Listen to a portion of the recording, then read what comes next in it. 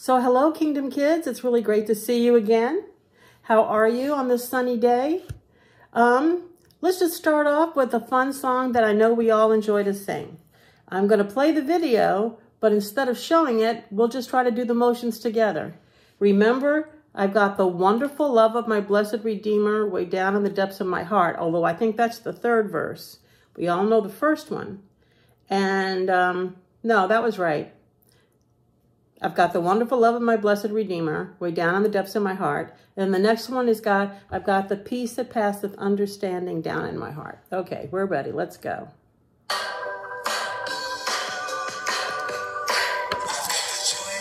Joy, joy down in my heart.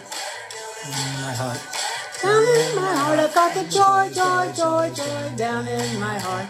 Down in my heart to stay. And I'm so happy, so very happy. I've got the love of Jesus in my heart. And I'm so happy, so very happy. I've got the love of Jesus in my heart. I've got the wonderful love of my blessed Redeemer down in the depths of my heart. Peace that passeth understanding down in my heart. Down in my heart to stay. And I'm so happy, so very happy. I've got the love of Jesus in my heart. And I'm so happy, so happy. I've got the love of Jesus in my heart. Wonderful love of my blessed Redeemer way down the depths of my heart. Down the depths of my heart. I've got the wonderful love of my blessed Redeemer way down the depths of my heart. Down the depths of my heart to stay. And I'm so happy, so very happy. I've got the love of Jesus in my heart. And I'm so happy, so very happy. I've got the love of Jesus in my heart. I've got the love of Jesus in my heart. Good job. Okay, so when we are really, really excited about something, we all often stop to focus on it. We'll even give up our favorite things just so we can see what this new thing might be like, right? Remember how Jesus called his disciples? Many of them were fishermen. But when Jesus called them, they dropped their nets and followed him. They tried a new adventure with Jesus, and it was the greatest adventure ever. So there's a television game called The Price is Right.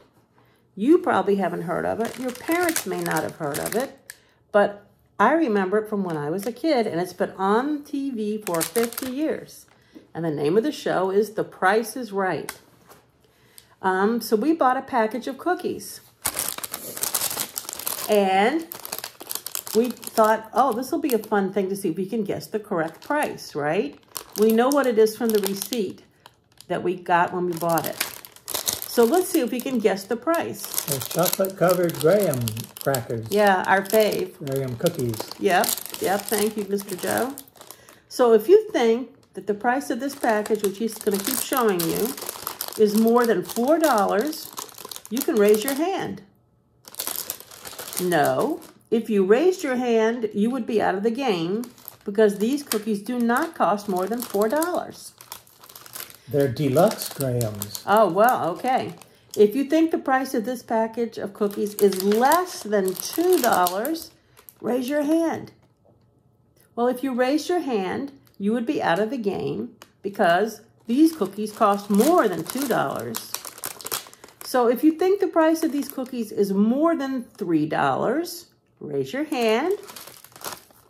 If you raise your hand, you would be out of the game because they cost more than $3. So we know it costs less than $4 and more than $3, right? Now I'm going to call out a specific price. If I call out the price that you think is the right price for these cookies, raise your hand. So let's try $3.39. Did you raise your hand?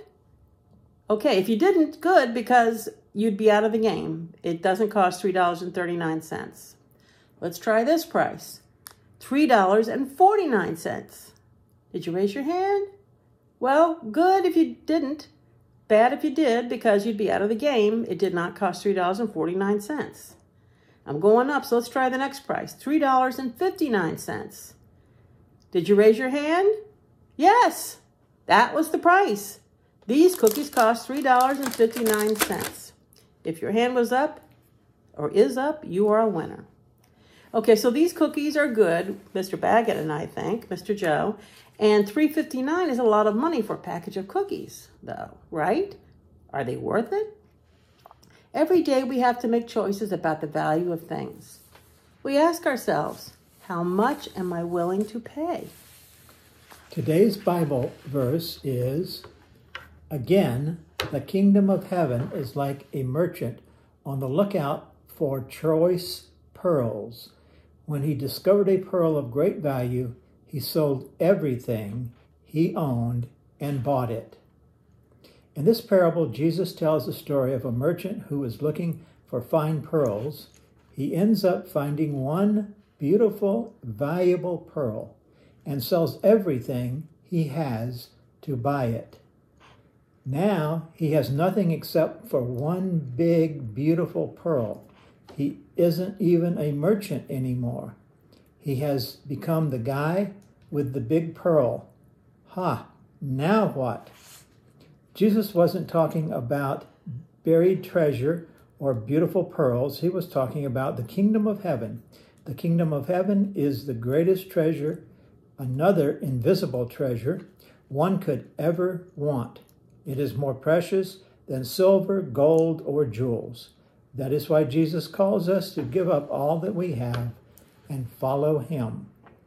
Is that too great a price? I would say the price is right. Very true, Mr. Joe, very true. So now we have a really interesting video with kids explaining the story that illustrates this part that Jesus says that the pearl that we sometimes seek as treasure, the most important thing is to be with Jesus. So let's see how this goes.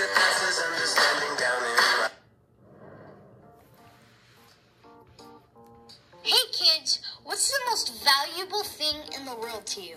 Maybe it's your favorite toy, or maybe a stuffed animal, or your blankie. Well, in today's lesson, Jesus tells us what he thinks should be the most valuable thing. He did it through a story called a parable. Or is it a parable? It's a parable, and Jesus would tell them to teach important lessons. Jesus told a story to describe the kingdom of heaven. The first part of this parable is our memory verse. The kingdom of heaven is like a treasure that a man discovered hidden in a field. So a man finds a hidden treasure in a field, and then he hides it again. And then he went out and sold everything he owned so that he could get enough money to buy the field. And that's it. That's the end of the parable. So what was Jesus trying to teach us? Jesus himself is the treasure in the field. Jesus wasn't talking about a treasure like money.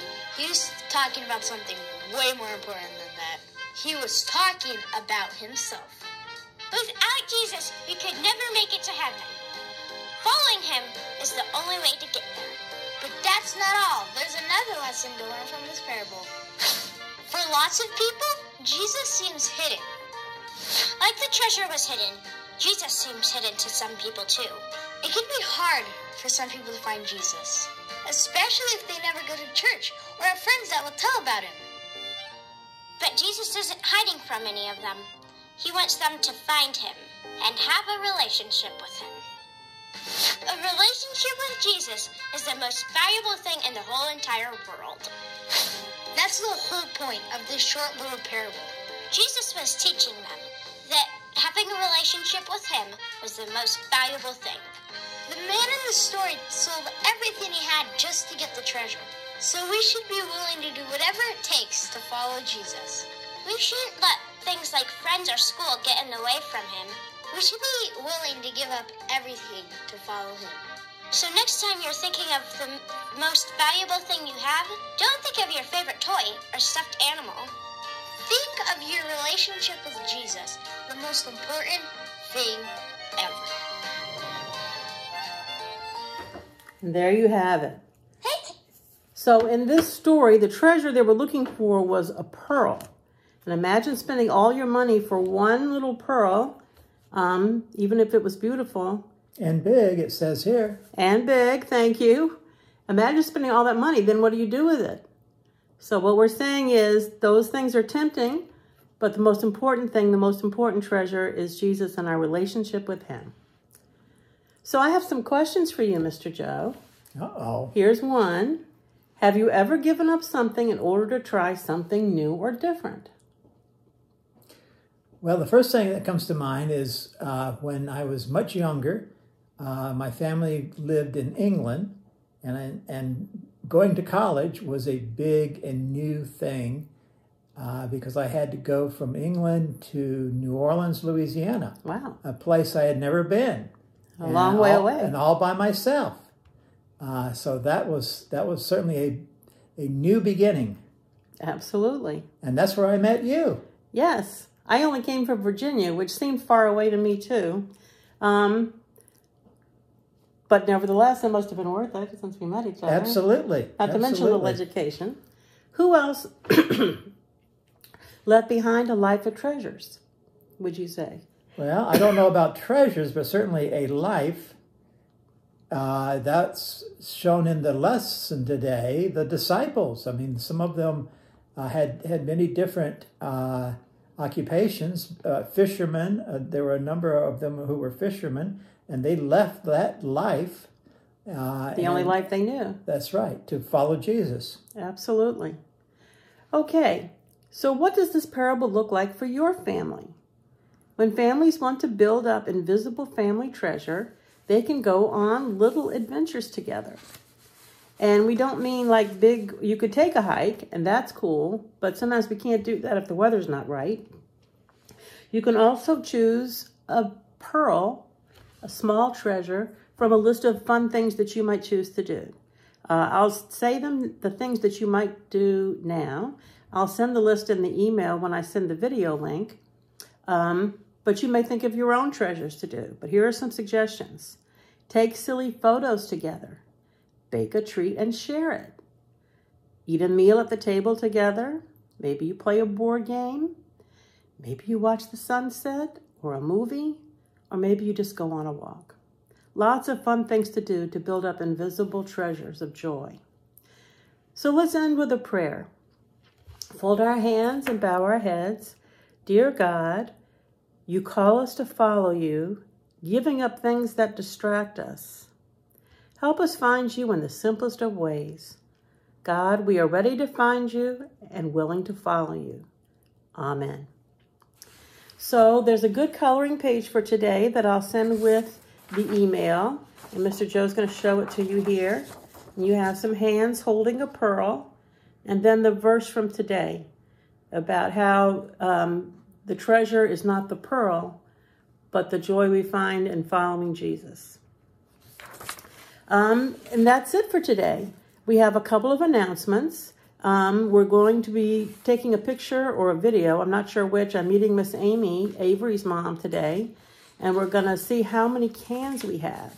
The final tower may not be until a week from tomorrow, Saturday, or the 28th, is when we'll have the final tower. But we want to see how close we are to the top. Maybe we're even taller than the height of Pastor Martin. We'll find out. And then lastly, just a reminder that we're having the really good Palm Sunday festival at 1:30 on the 28th. That's Sunday, the 28th at 1:30. We'll be masked and distanced, but we'll have dyeing of Easter eggs, crafts for people old and young. It will be wonderful. Well, we'll say goodbye. Have a great week, and God bless you all.